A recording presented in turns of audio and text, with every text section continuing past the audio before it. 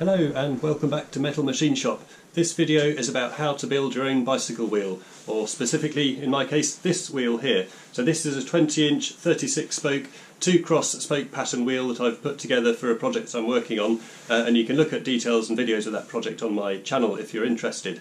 Now, I am an amateur wheel builder. This is the first one I've ever built, so the purpose of this video is to take you through the research that I did to work out how to build a wheel, and hopefully save you some time in doing that yourself if you are indeed yourself an amateur wheel builder. Now, the advantages of building your own wheel, of course, are that you can choose your own rim, your own spokes and your own hub, and mix and match accordingly to get the wheel that you want. In this video I'm not using any specialist tools or equipment, so hopefully this will help other amateur wheel builders to produce something which is workable and useful as a bicycle wheel. So if there are any professional wheel builders who are watching this video and sucking their teeth at all the mistakes that I've inevitably made, then please leave any comments in the comment section down below so that I'll know what to do better next time, and so will my viewers for that matter. So sit back and watch the video. This is how I did it. So let's start to unbox some of the goodies. The first thing I've got here is the rim. So this came from Ginkgo Velo Tyler. It's a Kinlin TL21 rim with 36 spoke holes. The next box is even more exciting. This is the rear hub. This is a Shimano Nexus 8-speed hub. It is the SG-C6001 8C variant. This is the coaster brake version, so back pedal brake if you like. 36 spoke holes of course to match the rim. So the final component that you need for making your wheels of course is the spokes. And these came from londonspokes.com with their compliments. I have to say I ordered these and they arrived within less than 48 hours later, so incredible. The spokes are 158mm, so actually quite tiny, much smaller than you would think, but with a large diameter hub and a small diameter rim, of course the spokes are not that large. And also in the pack comes the aluminium nipples which will connect the spokes to the rim. Once we've sourced our rim and our hub, the next thing we need to do is to take some measurements to enable us to calculate the length of the spokes that we need. So here's the cross section of the rim, this is the outside diameter and this is the inside diameter, but the bit that you're really interested in is the effective rim diameter, or ERD, and this is the diameter of the rim measured across the tops of the opposing spoke nipples. Sometimes that can be a little tricky to measure in reality, so it can be calculated from effective rim diameter equals the internal diameter plus 4mm, or a 2mm allowance for the height of each spoke nipple. Sometimes you can calculate or measure the rim depth to help you calculate the effective rim diameter, and that's the rim depth shown here. Once you've measured the effective rim diameter, moving across to the hub, these are the key dimensions that you're going to need to measure or obtain. The first one is the over lock nut dimension, which is the distance between the outside faces of the lock nuts on the axle, and then distances A, B and C effectively measure the position of the flanges with respect to the lock nuts. The final dimension you need, moving around to the end view of the hub, is the pitch circle diameter of the spoke holes, which is this dimension shown here. Once you've got all those dimensions, the next thing you need to do is to calculate the length of the spokes. Fortunately, there are quite a number of online spoke length calculators that you can use. The best one that I found is this one, kstoerts.com, and I'll put the link in the description. This one is good because it has a database of hubs and rims. So coming across to the hubs tab, then I found my Shimano Nexus hub here. I couldn't find my rim in the database, so I can use my measurements for that. But I can add my hub from the bench and then enter the dimensions for the effective rim diameter, which in my case is 378mm. The drilling offset is the offset of the holes in the rim, so this is for my rim about 1mm left and right. Doesn't make a huge amount of difference really.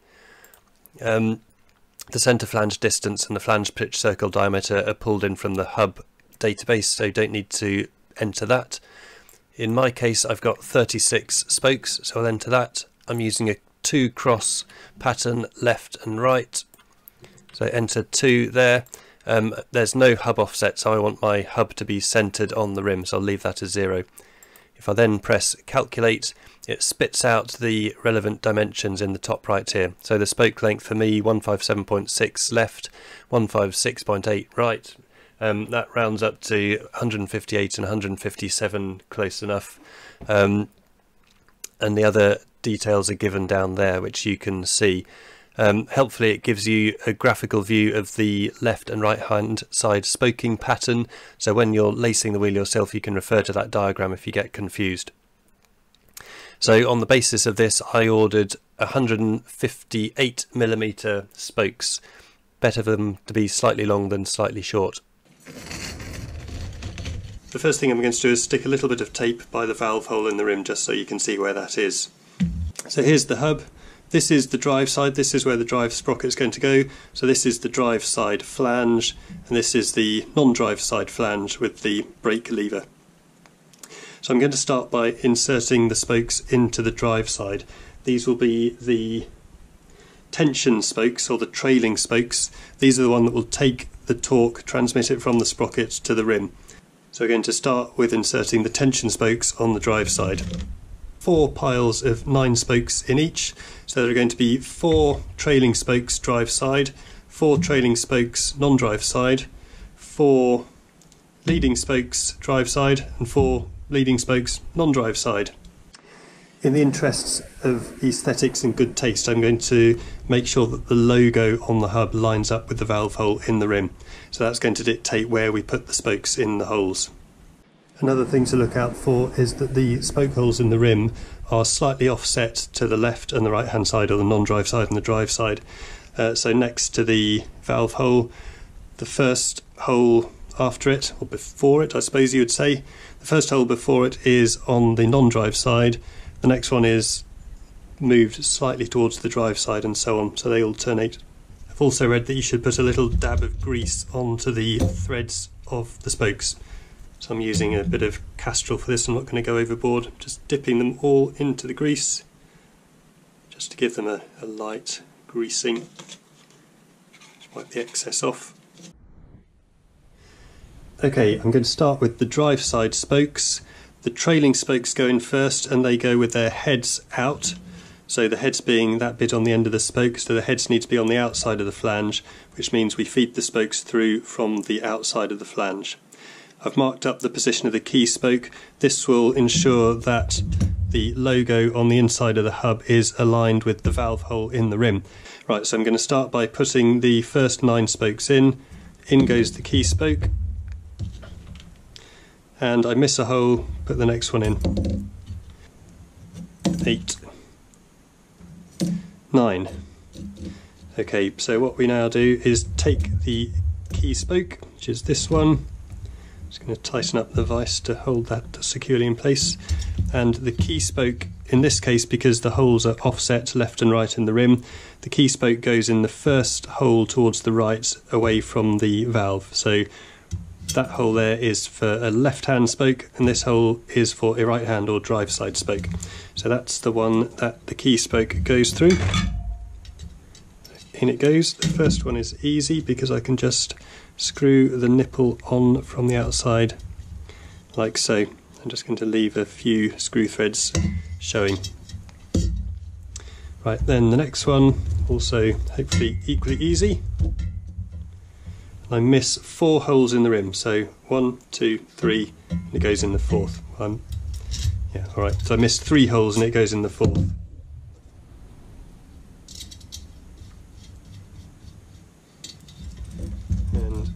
So next one.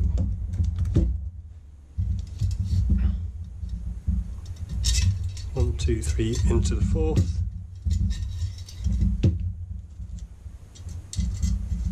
Okay, so that's all the drive side trailing spokes in. Looks like that's working okay.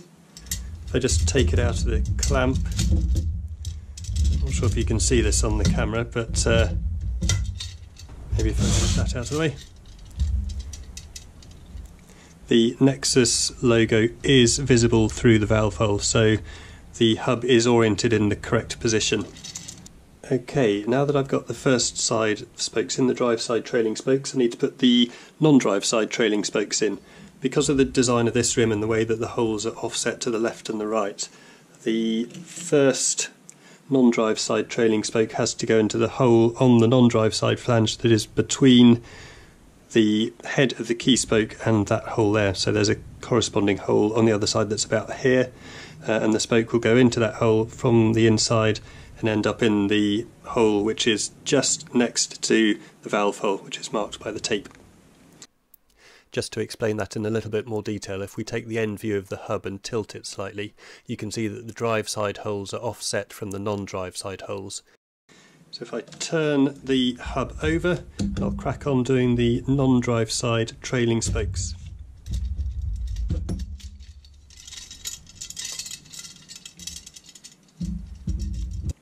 Okay, so that's the hole I need. So heads out. There's the valve hole. The valve hole's there, so it's got to go into that hole there. If you unwind the wheel a little bit so that the spokes aren't trailing, then you can screw the nipple on relatively easily. Just going to work my way around the rim, put the remaining 9 spokes in.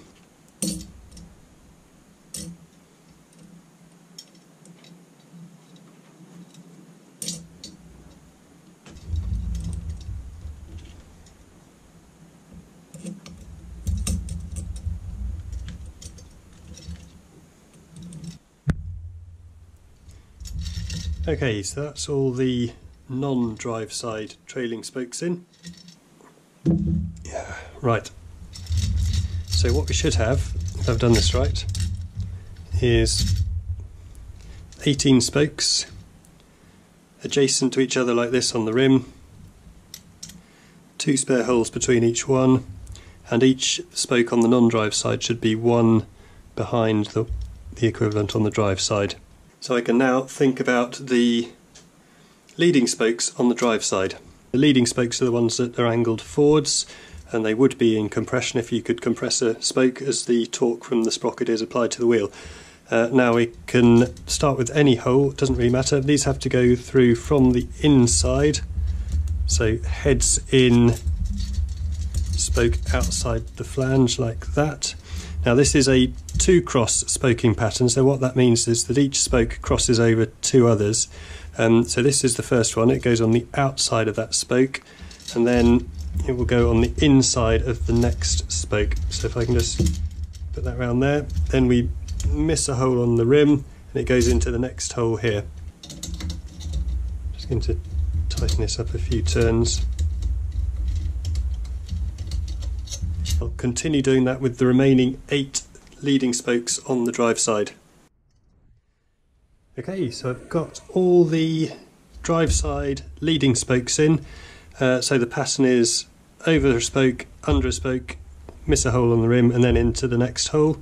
So I'm just going to go around and check that I've got that right and haven't put any spokes in the wrong holes or got the crossover pattern wrong. Not sure it's actually critical whether the trailing spokes are head in or head out, but what you've got to do is start with the spokes that have their heads out, otherwise you can't get the other spokes around and under, if you see what I mean. Anyway, while I've been doing that, I've been so engrossed in it that my tea's gone cold. I'm still going to drink it though. So now I'm going to flip the wheel over one last time, hopefully, and fit the non-drive side leading spokes. And I'm going to do that, I think, in exactly the same way as I've just done the other side. It's the same pattern. This is the last spoke going in. There we go, done it. Right, so that's all my spokes in. I'll go around and check they're correct, but I'm pretty sure they are, because I was quite careful as I did it. Right, what I'm going to do now is just tighten all the nipples up so that the threads on the spokes just disappear into the nipples. And I think when I've done that, I'll probably call it a day for today.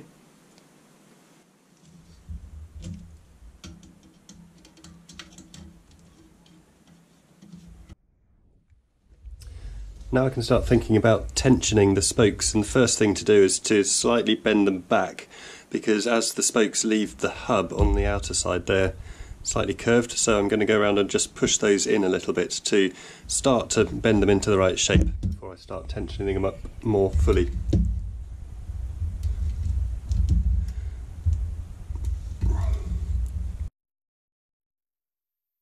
Now that I've got my wheel truing stand set up, I can start working on the truing of the wheel itself. So what we have to consider is the vertical truing, which is the amount by which the rim is out from the hub in that direction. We've got the lateral truing, which is the lateral sideways displacement of the rim. Then we've got the dishing, which is effectively the amount by which the wheel dishes out, and we want the rim central between the two lock nuts there. And to test that, I'm going to be using the dishing stick that I made. And finally, we've got the spoke tensioning to get right.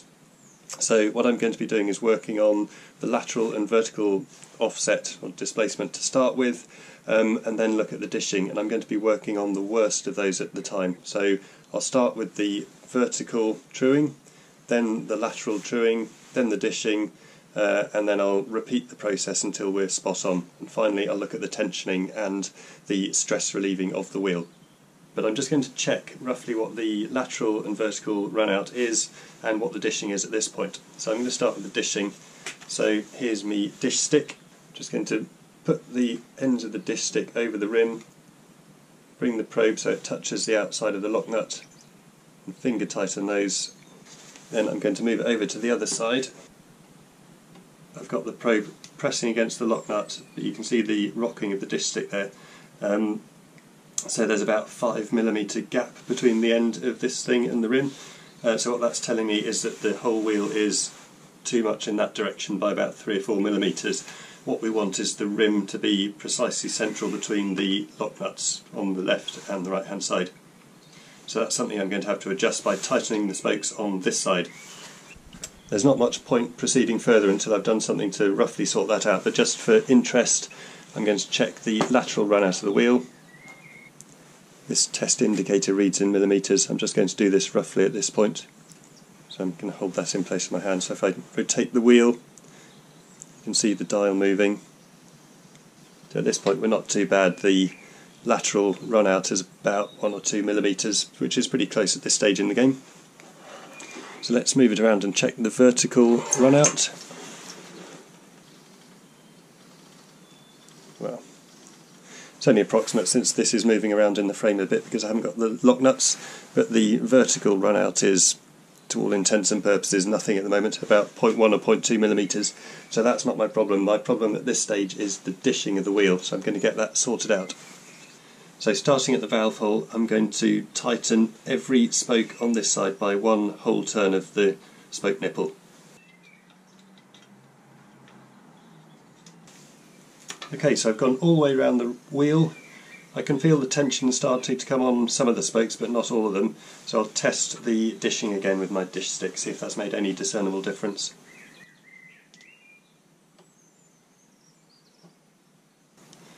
But it's made a tiny bit of a difference because I can feel it rocking on this side slightly, so it has opened up a gap, but I'm going to repeat the process.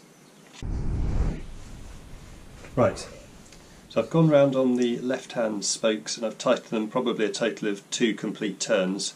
When I measured that, I found that the wheel had gone a little bit too far, so I've now gone around the right hand side of the wheel and tightened these spokes by half a turn. And if I check my dishing stick, just putting it on the left hand side here, it's pretty much touching here, here and here. And on this side, on the right hand side, the brake side, there's a movement of probably 2mm. So I need to do a little bit more tightening on this side to bring it over.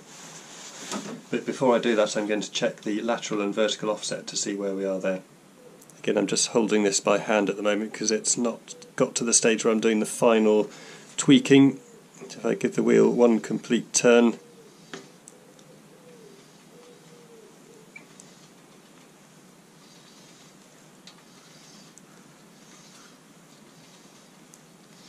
I've got a run out of, I don't know, 1.5mm, something like that. Just doing it by eye. It's not too bad. Let's check the vertical offset.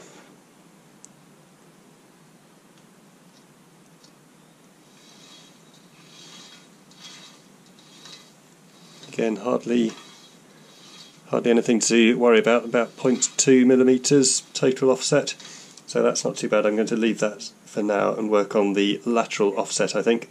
But before I do that, I'm just going to bring the dishing back into even better alignment, because that at the moment is a problem that's worse than the lateral offset. So let's try and sort that out. So I've been working on tensioning and truing the wheel for a number of days now, on and off, and I'm getting close to where I want to be. So the approach I've been using is to rotate the wheel in the stand, check on the axial run out, the radial run out, and also at the same time checking the offset left and right. And I've been working on correcting the worst of those at the time. So for example, if the axial run out is the worst one, I've been working on that, trying to get that pretty close, then moving to the radial run out and then moving to the wheel offset, and gradually repeating the process until I've got the wheel more or less where I want it to be. Now, having been doing that for a while, checking the axial run out now, I'm within about 0.2mm, so that's probably within tolerance, but I'll see if I can get it a little bit better. In terms of the radial run out, or the sort of offset of the wheel in that direction, it's pretty much spot on, maybe 0.1mm out there or thereabouts. Again, well within tolerance, but let's see how close I can get it. And in terms of the offset, obviously every time you adjust the spokes, the offset changes a little bit, so I've been trying to keep that under control as well. And I'm pretty much there. So the centre of the rim is now centred between the two lock nuts. So I've got my dial test indicator pointing at the wheel rim here, or indeed touching the wheel rim. As I said before, you can just use a pointer or a stick, you don't necessarily need a DTI for this job. But if I rotate the wheel round, if you watch the dial here, then it's moving between about -0.1 or a bit more and plus 0.1mm, so the total run out is about 0.2mm. That's hardly detectable with the naked eye, but I reckon I can improve it a bit. The low spot is about here, so if I tighten these 2-3 spokes on this side of the wheel, maybe slightly loosen them off on the other side of the wheel, then that will bring the rim over a bit. And similarly for the high spot on the other side, which is about there, I'm going to tighten the spokes on this side of the wheel and slightly loosen them on the other side of the wheel. And if I loosen them by the same amount that I tighten them, then hopefully that will mean that the radial run out of the wheel will be unaffected.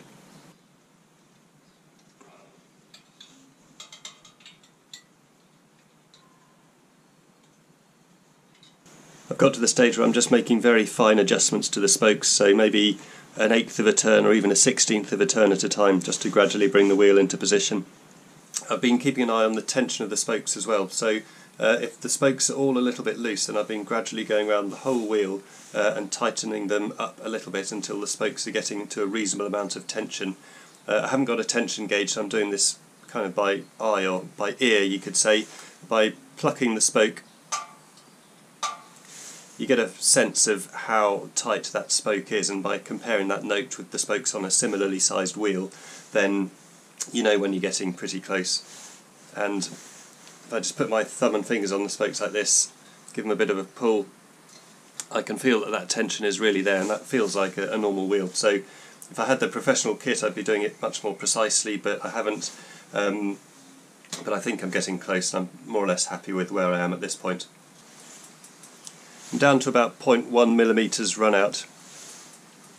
The high point's here, so maybe I can pull that over just slightly, but I think I'm going to call that a day. 0.1mm is pretty good. I'm sure a professional wheel builder would be disappointed with that, but I'm not a pro. I can't see it with my naked eye, so that's good enough for me. So the final thing is to check I've got all the spokes at a reasonable level of tension. Now clearly if I adjust any one spoke, it's going to upset the trueness of the wheel, so I'm just going to go around, do a bit of plucking. Having done that, I don't think there's any particularly loose spokes, and also another thing I've done to ensure the seating of the spokes in the holes is just go around and give them a bit of a bend like that.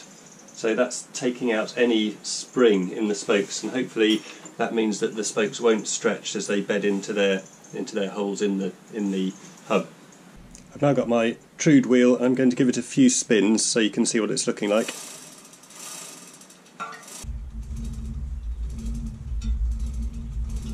The run out that is just about measurable on the DTI is most certainly not visible to the naked eye, not to my eye at any rate. So that looks like a pretty good wheel, hopefully successful. The spokes are all nicely tensioned, and I think that will do the job.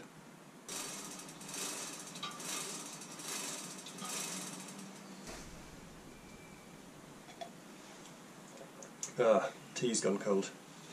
So the wheel truing's done. Now the next bit is to fit the rim tape. So this is 22mm rim tape for a 20-inch wheel.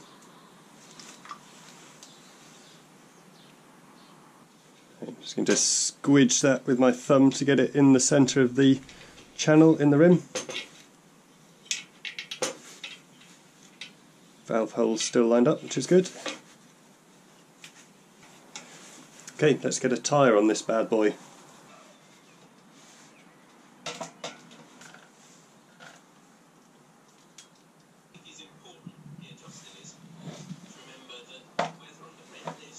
So there you go. If you've managed to stick to the end of this rather long video, then thank you for your patience and your perseverance. I hope you found it useful. Please leave any comments and questions in the questions box down below. They're always good to read, and I'll try and respond where appropriate.